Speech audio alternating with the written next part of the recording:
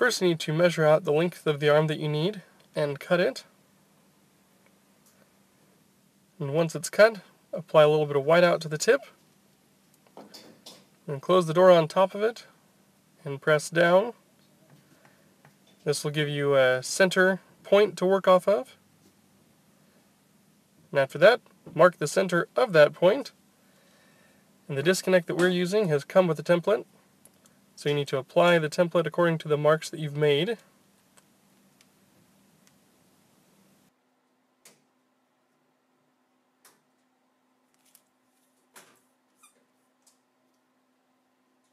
And use a punch to mark the center holes of where you need to drill.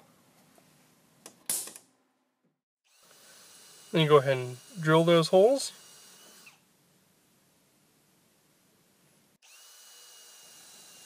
And after that, you'll need to use a knockout to make that center hole the right size. Then attach the handle, close it, and test it.